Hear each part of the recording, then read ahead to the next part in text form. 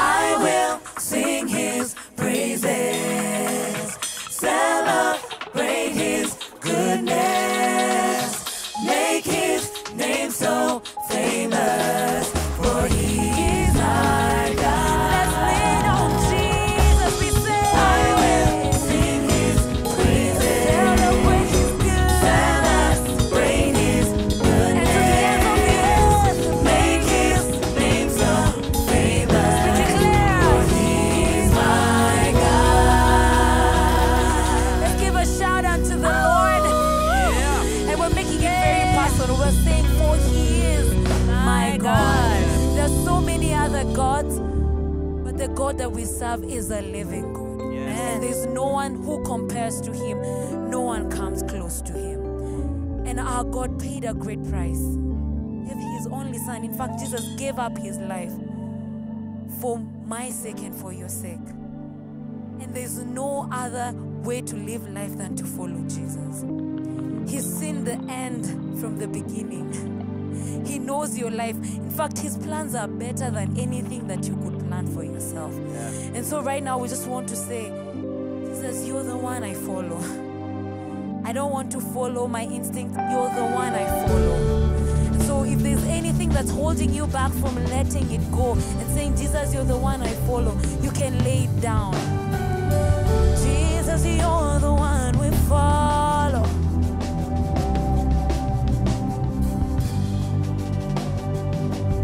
Thought that I could do it, thought that I could make it, thought that I could build it on my own. But I've come to see that as I've tried to fill the void, nothing else can fill the hole. Be a fool, be a fool to gain the world, and lose my soul. I choose you, only you, Jesus. We say, Jesus, Jesus, you're the one I follow. I give you my today, tomorrow, forever, Lord. I promise to take my cross and follow you. Jesus, you're the one. Jesus, you're the one I follow. I give you today and tomorrow. I give you my today and forevermore, Lord. Forever, Lord, I promise to take my cross and follow you.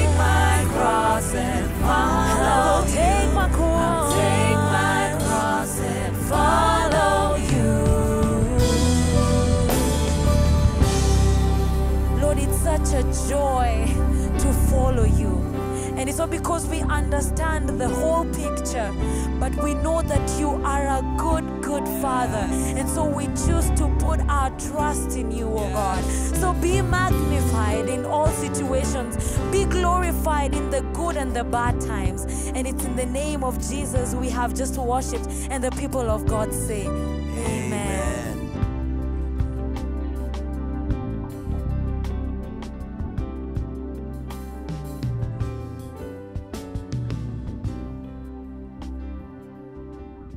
Hey, good morning, good afternoon, good evening, wherever you are catching us from. It's such an incredible joy to have you with us today at Mavuno Church Online. Karibuni sana, welcome. Whether it's your first time, whether you've been here before and you're a regular, I want to welcome you. It's a real pleasure to have you with us today. And I tell you what, every week we have people watching us from all around the world. And what we want to encourage people to do, just so we are able to serve you better, is there's a link on your screen. Just click on it. Or just fill out that link. It'll lead you to a place where you can tell us where you're watching us from. We'd love to know so that we can know how to serve people better wherever they are. So welcome. I also want to invite us. This week we'll be having family night. It's our time of teaching and instruction. It's an incredible time. It's the highlight of my week. And let me tell you, it can be the highlight of your week as well. It happens every Wednesday, 5:30 to 6:30 East African time. It happens on our Mavuno Church Facebook and YouTube channel. So you can check us out, Mavuno Church ORG on YouTube. You'll be able to catch that. I want to welcome us to family night. And don't forget, we meet every single morning, every single weekday morning. It's an incredible time just of faith building and just praying together, because God calls us as people to pray together. So morning prayers happen every single weekday morning, 4:30 to 5:30 a.m. Once again, East African time. The link is on your screen. You can just grab that link and be able to join us starting tomorrow and throughout the week. But you know what? In this part of the world, I don't know where you're at, but in this part of the world, the rains have started. The rains have come. It's a joy for many people. It's maybe not a joy for some people as well. But it's interesting, because when the rains come, the people who are the most excited are those who have planted. And if you plant healthily, then what you're looking for is what? Is a healthy return, isn't it? Because the more that you sow, the more that you reap. In fact, that's exactly what God's word says to us. Because God's word says to us, let me just get the passage of scripture. God's word says to us in 2 Corinthians chapter 9, verse 6 to 8. It says, remember this, whoever sows sparingly will also reap sparingly. And whoever sows generously will also reap generously. Then it goes on to say, each of you should give what you have decided in your heart to give, not reluctantly or under compulsion. Why? Because God loves a cheerful giver. I love this time of giving because it's my time of sowing as well. And God encourages us to be those who would be cheerful in our sowing, cheerful in our giving, so that one day we'll be able to reap a harvest from it. So let me invite us now. The details are going to be up on your screen. However you want to give, please do take this moment and give. Father, we thank you now for your children. We thank you, Lord, for their faithfulness and for their generosity that goes towards building the work of your kingdom. I pray, oh God, the Lord, you would allow every single one of them to come every single week with something to be able to give to you for the sake and for the purpose of your kingdom and growing your kingdom. And I pray that, Lord, as they do so, that, Lord, you would bless them, that they encounter blessing in their life, whether it's material or in other ways, that, Lord, you would be good to them. We pray this now in Jesus' name.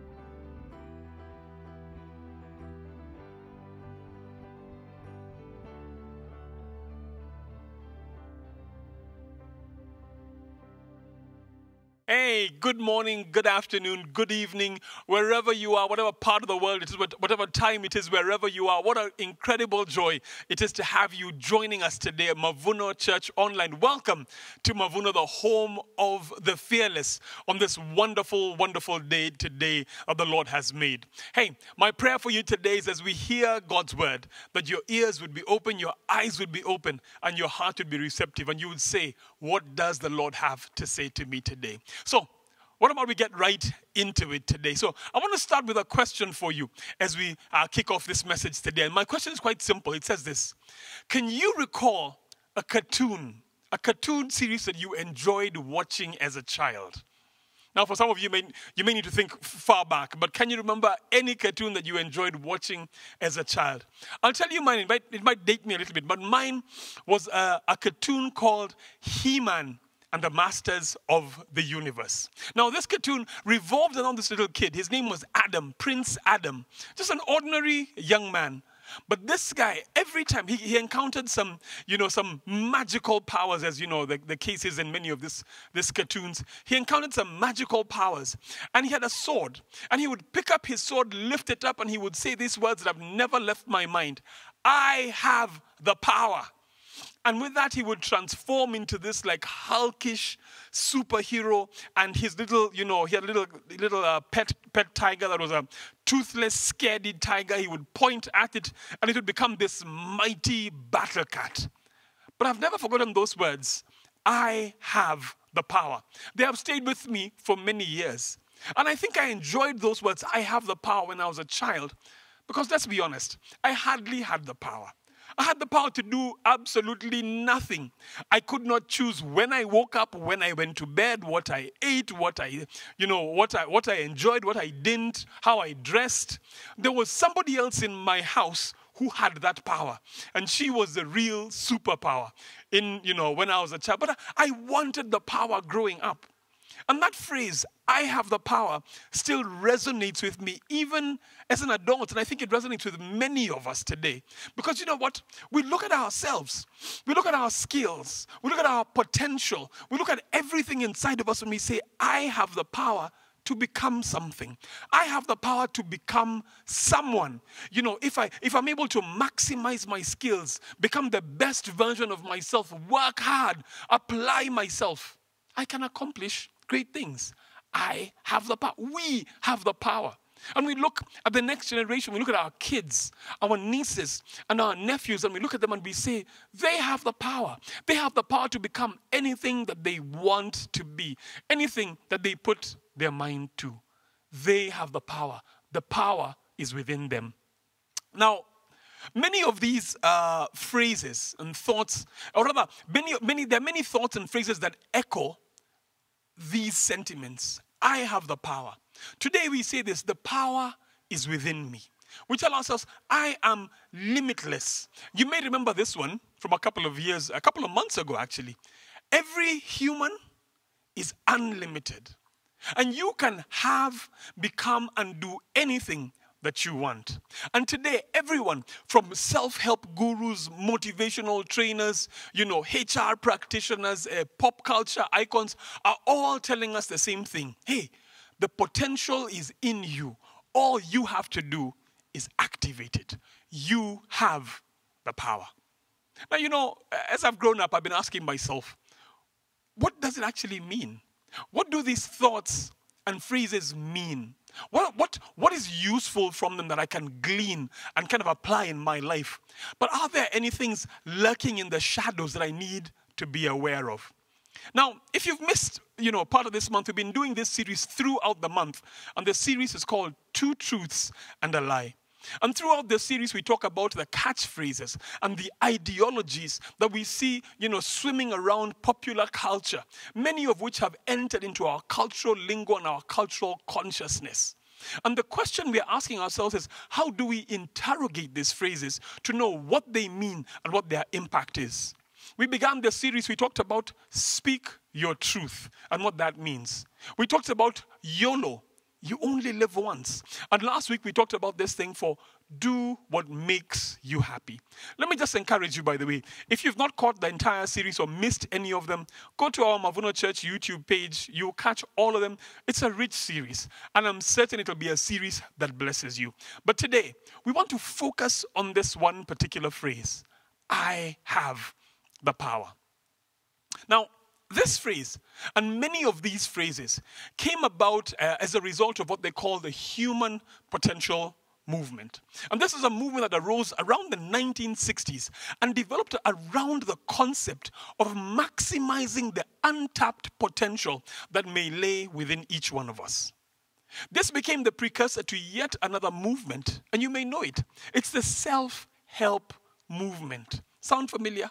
Self-help movement has been going around for the past 40 years or so, and it's focused on one thing: improving self. The belief here is that there is immense good in every human being. There is such good in every single one of us, and what we need to do is tap into it. If we can unleash it for the sake of the world, oh my goodness, the world will be different.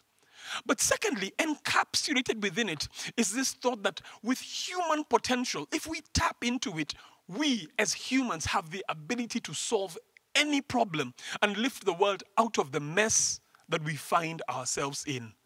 We have the power. You have the power. Now let me just say, many of these phrases sound incredibly noble, even godly, I have to admit. Because even scripture in many ways resonates with a lot of these thoughts. Think about it. If we say that we were created in the image of God, wow, we must have the power. Surely, if God breathed his very breath into us, and the life that's coursing through our veins is that God himself breathed, surely we must have the power. Psalms 8 and 5 tells us that we were made a little lower than angels. Hey, tell me you don't have the power. Psalms 82 reminds us that we are God's sons of the Most High. Wow. We have the power. But I wonder if this is the full story. I wonder if there is more to it than meets the eye. In a moment, what I want us to do is take a look at a group of people in the scripture who began to encounter their potential and their power and what lessons we can glean from them. This story is told in the book of Genesis, chapter 11, and we are going to read from verse 1 to verse 8. And it says this: Now the whole world had one language and a common speech. As people moved eastward, they found a plain in Shinar and settled there. They said to each other, "Come, let's make bricks and bake them thoroughly." They used brick instead of stone and tar for mortar. Then they said, "Come, let us build ourselves a city with a tower that reaches to the heavens so that we can make a name for ourselves. Otherwise, we will be scattered over the face of the whole earth." But the Lord came down to see the city and the tower the people were building. The Lord said, "If as one people, speaking the same language, they have begun to do this, then nothing they plan to do will be impossible for them." And he says, "Come, let us go down and confuse their language so they will not understand each other." Verse 8, so the Lord scattered them from there over all the earth, and they stopped building the city. That is why it is called Babel, because the Lord confused the language of the whole world. From there, the Lord scattered them over the face of the whole earth. Now this story, we colloquially refer to this story as the Tower of Babel.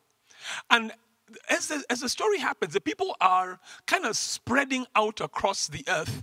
And this group of people settles in a place called Shinar, which was Babylon or modern day Iraq. Not Iraq, Iraq. And they begin building. But it's interesting because God seems quite displeased with them. And he comes down personally, and he scatters their work. Like he comes himself and he scatters their work. And I ask myself, why did God do this? Now, I see at least two reasons for this. For the first one, we have to understand the context of what is going on around this time. You see, way back in the book of Genesis, chapter 1, so we're going back to the beginning, verse 28, God's charge to mankind is quite clear. He says this: "Be fruitful, fill the earth, and subdue it." He reiterates this again a few chapters later in Genesis 9 and verse 7. I love it in the CEV version. It says this. God says, I want you and your descendants to have many children, so people will live everywhere on earth. Now, God's intention was quite clear here, that humanity would spread out across the entire earth and they would take charge over all of it. However, note that by this point, there's a rebellion that's already brewed in the hearts of men. And God had brought a flood prior to this passage that we read. And he wiped out many people, leaving only a handful of people. And now God comes a second time and he tells these people, I want you to spread out over the entire earth and to fill it and to subdue it. But have a look at what the people's response in verse 4 to God's word is. Their response is this. They say, come, let us build ourselves a city. Otherwise, what do they say? We will be scattered. We will be scattered over the face of the whole earth. Man, instantly we see rebellion and the disobedience of humanity. What does God want? God wants them spread out over the entire earth. But they don't want to. They don't want to be scattered. So the first thing is that they sit and they settle. And I'll tell you this. Whether it's in the Garden of Eden or right after the flood, regardless of the instruction that God gives to people, humanity seems to know what's best for itself. And it always seems to want to go its own way. And that's the first reason. But the second reason I see is encapsulated in the verses, we read verse 3 and verse 4. It's interesting. They used brick instead of stone and tar for mortar. Verse 4 says this, come, let us build ourselves a city with a tower that reaches to the heavens, so we may make a name for ourselves. You know, it's curious that the materials used are actually mentioned. And the Bible actually talks about the materials they used and the ones they could have used that they didn't use. Now, building technology is going to grow, is advancing now, and people have discovered brick and tar. And for the first time ever, the people are able to build something bigger and stronger than they ever could in the past. But even more important is that the materials they used were waterproof. That's interesting. You know, many historians actually believe that there was a reason that they picked the materials that they did, including, first century, or rather ancient Jewish historian Josephus. He saw the purpose of this tower to be high enough that people could escape God's wrath in the event that he sent a second flood. Guys, in other words, there's a high chance that what they were doing here, what they were building here, was flood insurance. That's what they were building. Now, guys, was God opposed to their creativity? Was he opposed to their ingenuity? Was he opposed to this, advance in technology? Was he opposed to them, discovering things and learning new things? I don't think so. He was, after all, their creator. And he's the one who made them the way that they are. He's the one who placed that potential inside of them. God, however, was displeased that they made plans that were in direct contravention to his instructions. What they were trying to do here is build something that would shield them from the consequence of their actions. You see, in the past, because God brought the flood, and many people died, now they are saying, hey, listen, if he brings another flood, we need to be able to protect ourselves. And now they could live in disobedience if they wanted, but they could protect themselves. They were shielding themselves, but also they were elevating themselves to a place where they would not need him. They wanted to make a name for themselves. And at the heart of what they're doing is one very important word, self. They knew they could do it. They knew they had the potential. The power was in them. Now, this story sounds eerily familiar to one that we've heard before in the Bible. And it's about a fallen angel by the name of Lucifer. Now, his name meant star of the morning. And he held a high-ranking position in the heavens. But he was not content with worshiping God. He wanted to be worshipped, and he wanted to build a name for self. He wanted to build a name for himself. In fact, if you read Isaiah chapter 14, verses 13 and 14, I want you to look out for one word that is repeated over and over again. I'll kind of give you a hint as I read this passage. It says this: you said in your heart, I will ascend to the heavens. I will raise my throne above the stars of God. I will sit enthroned on the mount of assembly, on the utmost heights of Mount Zephon. I will ascend above the tops of the clouds. I will make myself like the Most High God. Do you pick it up?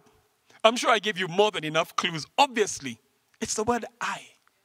Even though he existed in the presence of a great and glorious God, Lucifer wanted to make it about himself. You know, people call it the Luciferian Trinity. You may have heard of it. It's me, myself, and I. And you know, after many years of being cast down to earth, I want to suggest to you that the enemy has devised a devious plan. And his intention is to make God's people fall for the very thing that he fell for. The very thing that made him get cast down to earth. He wants you and I today to fall for the very same trap of I. And I'll tell you what, today, everywhere we turn, everywhere we look, we see me, myself, and I. We see I being advanced as a solution to all of man's issues. Listen to a couple of quotes by different people who have significant clout and followership that people listen to. Listen to what they have to say and see if you can pick this up. Will Smith, actor, he says this: greatness is not this wonderful godlike feature that only the special among us will ever taste. It's something that truly exists in all of us. Christian D. Larson says, believe in yourself, in all that you are. Know that there is something inside you that is greater than any obstacle. The Dalai Lama says, with the realization of one's potential and self-confidence in one's ability, one can build a better world. Wow. Roy Bennett says this: believe in your infinite potential. Your only limitations are those you set upon yourself. And this one, Kenyan people will know it, because it's one of our heroes, Eliud Kipchoge. He says this: if you believe in something and put in your mind and heart, it can be realized. Why? Because no human is limited. Oh, wow. All these sound so touching. They sound so motivational. I feel like I can do anything that I put my heart to. And that's exactly their thought. In fact, have a listen to this. This is a video, a touching commencement speech given at Harvard University. Have a listen to this. But no matter what challenges or setbacks or disappointments you may encounter along the way, you will find true success and happiness if you have only one goal. There really is only one, and that is this: to fulfill the highest, most truthful expression of yourself as a human being. You want to max out your humanity by using your energy to lift yourself up, your family, and the people around you. Theologian Howard Thurman said it best. He said, don't ask yourself what the world needs. Ask yourself what makes you come alive, and then go do that. Because what the world needs is people who have come alive. Wow. Did you catch that? People who have come alive. That's what the world needs. Now, allow me to just issue this as a disclaimer, because there's something incredibly beautiful about having inner strength. There's something wonderful about being able to maximize our potential. All these are God-given attributes and completely commendable, every single one of them. There's a challenge, however. The challenge is that humanity is increasingly seeing itself as a solution to its problems. And now, with our own effort, with our own potential, with our own striving, we too can reach the heavens, just like the people in the city of Babel attempted. And here's the thing. If you don't really need God to reach the heavens, if you don't need God to become all you can be, Hey, if you don't need God to help you, maximize your potential. Do you really need God in the first place? You see, all this is the beginning of what they call secular humanism. This is a philosophy that's sweeping across our culture that tells us that it elevates critical thinking, it elevates compassion, it elevates moral and ethical reasoning and says, these are the solution to mankind's problems. It teaches us that we can fix ourselves. It teaches us that all we have is a cancer that's growing inside of us. And if we can be better people, if we can work harder, if we can have more compassion, if we can max out our humanity, we will solve the problems of mankind. What this ideology subtly is doing is slowly but surely edging God out from the center of our existence. And it places us now in the middle, where now we make a name for ourselves. Just want to suggest to us that of all the phrases we have encountered this month, and we've encountered some powerful ones. YOLO, speak your truth, do what makes you happy. I want to suggest this may be the most prevalent, the most dangerous, and the most insidious of all of them. Because even though it may sound very philosophical, the reality of it is that many of us today live like the people of Babel. When it comes to the work of our hands, how we go about our lives, our relationships, and our marriages, many of us consciously or subconsciously become convinced that it's our effort. It's up to me. It's the work that I put in that will make things work. So I begin to spend time building my own tower. You know, this is why it's so easy for us to spend our days praying for good jobs, praying for clients for our businesses, praying for that spouse and praying for children. But the moment we get them, the first casualty becomes all the things to do with our faith. The first casualty begins to become going to church, serving God, paying tithe, doing first fruits, all of those things. You know, it's because we're not completely persuaded that those are the things that are going to get us to where we want to go. So what we do is we begin to believe in ourselves. We begin to put the energy and effort into ourselves and the things that we are doing. There was a popular Kenyan artist, I'm not sure how popular he is today, called Jua Kali. And Jua Kali, many years ago, told us this, ni bidii yangu. Now that's Swahili for it's my hard work. And the point here is, it's my hard work that will accomplish this. Ni bidii yangu, and we believed him. And now, later on, we repackage this into another Swahili phrase, mwanaume ni effort. A man is defined by his effort. These are fantastic phrases. Let me be honest. They are fantastic phrases. They have a lot of godly use, and they talk about hard work and a reliance on him. But the problem is when our reliance and dependency is removed from God. These phrases become so easily corrupted, and they have become corrupted. You know, the enemy, he then proceeds to convince us that it's through the power of our own thoughts, not just our works, but also our thoughts, that we can achieve greatness. I don't know if you remember, from about 2006 onwards, there was a book and a video series called The Secret by a lady called Rhonda Byrne. And she began to teach us, you can be the master of your own destiny. You can be the captain of the soul. And through the laws of attraction and the power of positive thinking, positive thinking, you can become anything that you want to be. And today, whether it's the Landmark Forum, whether it's Silver Method, Life Spring, whether it's practices like yoga, all these embody these ideologies that are broken ideologies. And today, let me tell you, there's a ton of motivational speakers innocently teaching us these principles. HR practitioners and personal development gurus are bringing these trainings into our workplaces for one reason, self-development. Hey, there's that word again, self. And you know, if you're on TikTok and social media, you may not be talking about the secret in 2023, but I'll tell you another phrase that we have begun to use in our cultural lingo, manifesting. Have you guys heard that one? I'm manifesting. It's a pop buzzword for calling out the things that I want to see in my life. Anybody out there feel like manifesting Dubai? Manifesting love in your life? Manifesting good grades? Again, it's up to you.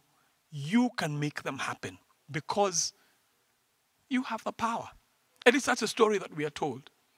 Now, going back to the story of the Tower of Babel. Now, here's the irony of this story of the people of Babel. Everything that they wanted, God wanted for them even more. God had an infinitely better plan than they had for themselves. If we read the very next chapter, this was Genesis 11 we were reading. If we read Genesis 12, verses 1 to 3, we begin to see what God's plan is.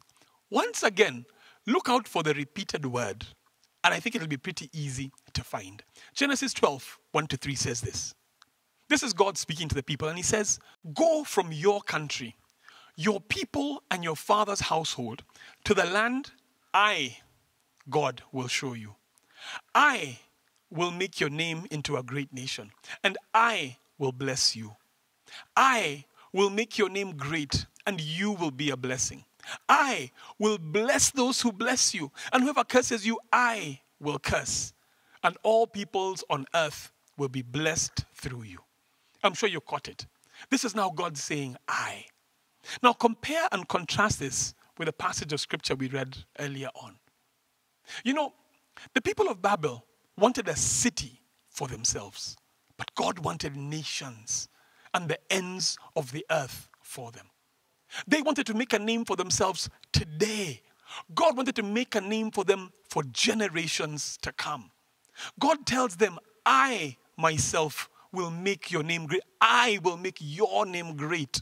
That's what they were after, making a great name for themselves. Later, in Genesis 26, verse 4 and 5, it says this. It says, I will make your descendants as numerous as the stars in the sky, and will give them all these lands. And through your offspring, all the nations on earth will be blessed. Wow. Wow. Can you see? I don't know if you see it now, why God had to come down and stop the work. He didn't come out of spite. He didn't come to punish the people. If anything, God came down out of compassion for the people, because they were going to miss this incredible plan that God had for them.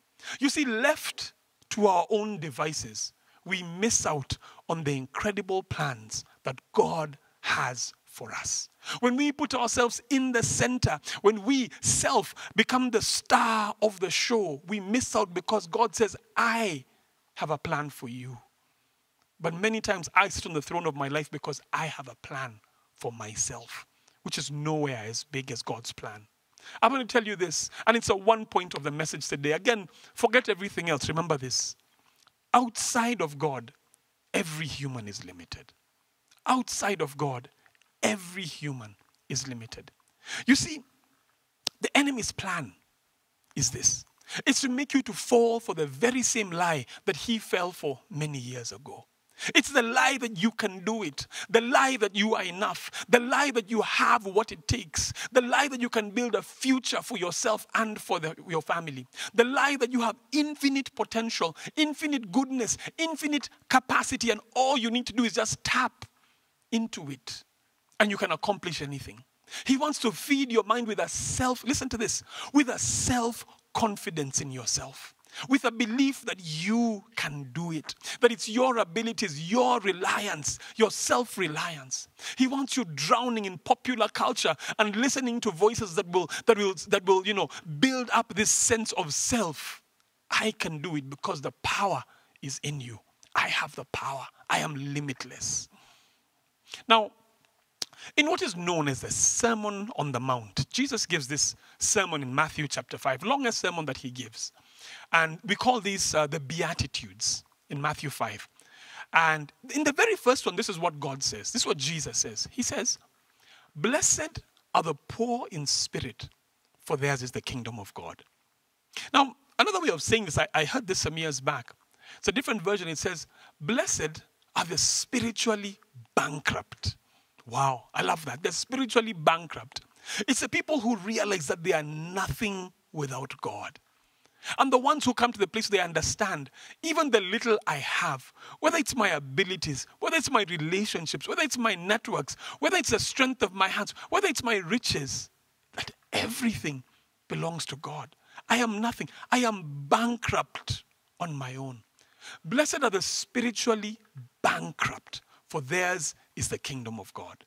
Remember this, outside of this God, every single one of us is incredibly limited. And let me ask you, why should spiritual bankruptcy matter to God? Now, I don't know if you've met someone who's gone bankrupt. You know, they reach a place of dependency. They reach a place where they realize they can no longer do it on their own. They reach a place where they are open to hearing. They are open to listening.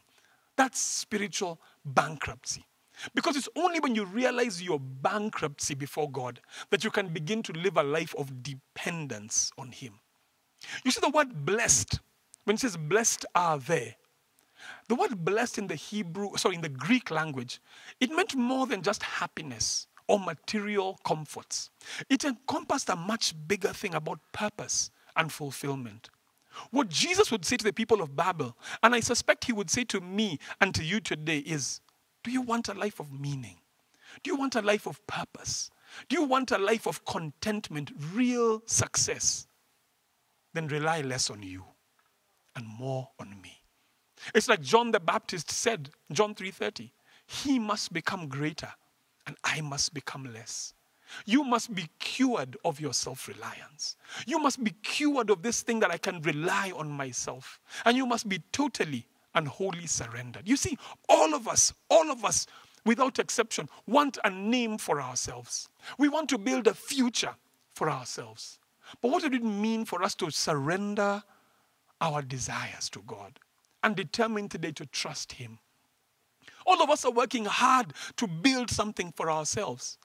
But listen to what David says in Psalms 127 and verse 1.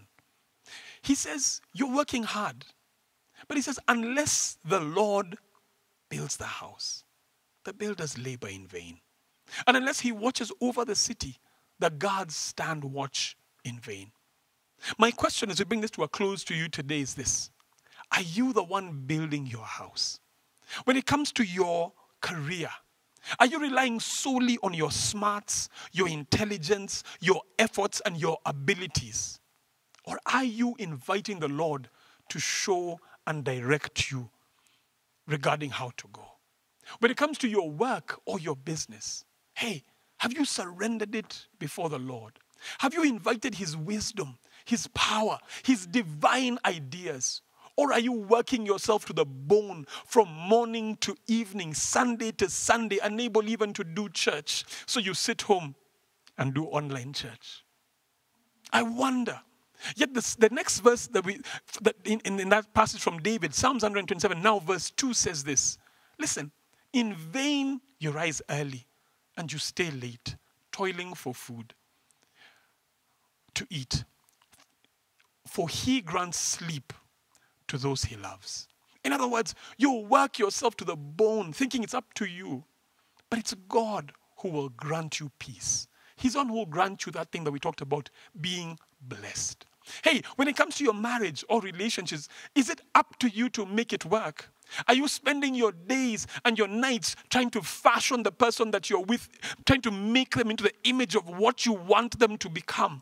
Is it up to you? Are you struggling and toiling every day saying this person must become? Or are you surrendering it before the Lord? And are you saying, Lord, I invite you into this thing so that it's your outcome. It's not your work. Sio bidii yako. It's not your effort. Mwanaume si effort. A man is not defined by his effort. We are limited. And we need to remember this. Outside of God, every human is limited. Let me tell you, where the world tells you you have the power to make and build your future, don't buy it. Don't buy it. Come instead to the humble acceptance that the only power you have comes from the Almighty God. Hey, when the culture tells you that no human is limited, Come intentionally before the Lord and acknowledge your limitations. Write them down and say, Lord, here are my limitations in my relationships, in my business, in the work of my hands. Write them down and surrender them before the Lord. Hey, when you are tempted to believe that you can be whatever you want to be if you just put work into it, hey, ask the Lord today to show you who you are and who He wants you to be. Ask Him to invite the Lord to bless you and the work of your hands so that you can be what He wants you to be and not what the culture tells you you can be. I'll say it one more time. Outside of God, every human is limited. I'll take a moment now and pray for us as we bring this to a close. Because I suspect there are people here who acknowledge that they have been toiling. They have been working hard like the people of Babel to make a name for themselves. They have been working hard to create and craft the future that they want. And maybe the Lord today would invite you to a place to say, early in the morning you wake up in vain. It's me who will give you what you're looking for.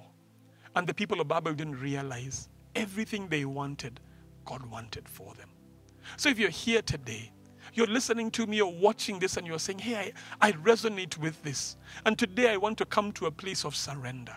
To surrender my relationships, my marriage, my children, my business, the work of my hands and say, Lord, it's not my effort that will do it, but it's yours. I want to take a moment and pray for you. Let's pray together. Father, I want to pray thanking you for your word. Because I realize that even the shortest interaction with your word has the ability to change the entire trajectory of our lives.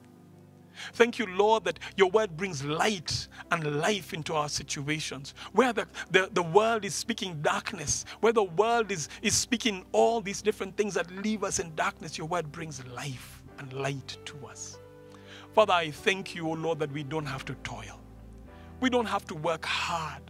We don't have to spend all our energy trying to build our towers and our lives. That we can rely on you. And that as we put in our work, you are able to multiply the efforts of it and bless it. Father, I pray for anyone who's out there today who would say, listen, I've been building. I've been doing this thing on my own. Father, I pray for them now. That, Lord, you would bring them to a place first of acknowledgement that they have been relying on themselves. On acknowledgement, Lord, where they say, it's my skills that have brought me to where I am and it's what I'm relying on. Father, I pray, would you empty us of ourselves? Would you bring us, even as we listen today, to a place of great spiritual bankruptcy, where we realize we cannot do it without God. And I pray for anyone who would resonate with this prayer right now, oh Lord, that you would humble them and you'd allow them to begin to say, Lord, I invite you into my space, into my life, into my marriage. I want to stop toiling. I want to stop building my city and my tower. And I want you to be the one to do that for me. I pray the Lord, as they make this prayer, the Lord, you would be faithful with your word and faithful to them. The Lord, you would be near them, close to them, that you begin to show them the way that you want them to walk. There are some here who are dying for some divine ideas when it comes to the work of their hands. As they surrender their lives, you are able to do this for them. Bring divine ideas over your children. There are some who are praying now and just saying, hey, in my relationships, I feel stuck. I have worked and tried to make them what they should be and I can't. I pray now that, Lord, you would show them. As they surrender those relationships before you, that, Lord, you would show them and say, I can make your marriage what I want it to be. I can make your parenting what it should be. I can make your relationships what they can be. So, Father, I pray that even as we surrender our lives before you, that you would be faithful over each one of us. But I want to pray for someone who's out there as well. I want to pray for someone who says, hey, I've not even given my life to Christ. I don't even know. When you talk about surrender, I haven't even begun the journey of surrender. Hey, today, I sense the Lord saying, today is a day of your salvation. Today is a day of your salvation. And even as I say these words, the Holy Spirit is knocking on your heart right now. That's the conviction of the Holy Spirit, saying, let me in. If that's you and you want to give your life to Christ because you've never done it before, or maybe you have and you've walked away from him. Would you say these words together with me? And all of us, wherever we are, we can say them in solidarity with these God's children. Say, Father, say it out loud wherever you are. Say, Father, I thank you that you love me. And I thank you that you have a good plan for me. I acknowledge that I have not walked with you or sought after your ways. But today I want to change all that. I want to invite you into my heart that you would be my Lord and my Savior. And starting today, I am yours and you are mine. In Jesus' name. Father, I pray for this, your sons and daughters who today have made that prayer in faith, thanking you for them. Would you secure that word? Would you guard them against any work of the enemy? But would you now fill them with a sense of joy and a sense of peace because their names are written in the Lamb's Book of Life? Hey, if you made that prayer with us today, I'd love to be able to hear from you. All of us at Mavuno are so excited for you. If you could just hit us up, if you could just go into the comment section, you could even write us an email, info@mavunochurch.org, or go to any of our social media platforms at mavunochurch.org and just drop us a message. We'd love to hear from you. And hey, if you're catching us from any of our viewing centers as well, I know that many people are catching us from viewing centers all around the city and all around the world. There are questions that are going to come up on the screen for you, and the idea is take some time and just discuss these questions together. And even if you're watching on your own, just get a pen and paper, write them down, and just say, hey, what is God saying to me? Wow, what a wonderful time we've had today. I'm looking forward to closing the series next week. Two Truths and a Lie, part 5 happens next week. Until then, God bless you and see you next time.